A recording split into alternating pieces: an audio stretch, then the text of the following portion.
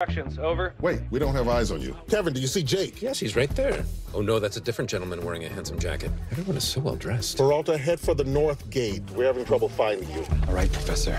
I'm assuming you're wearing a wire. What? Yes, a wire. My husband asked me to wear that. We lost comms. Something happened. Cheddar!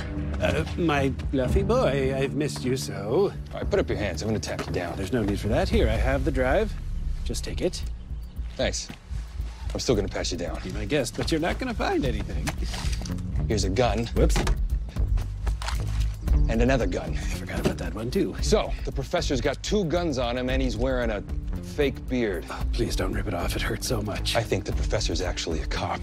Something tells me I should check that drive. There's a laptop in the front seat. Get it. If these files aren't the real deal, you and the dog are dead. Well, no need to worry, because everything is on the level and will be completely fine.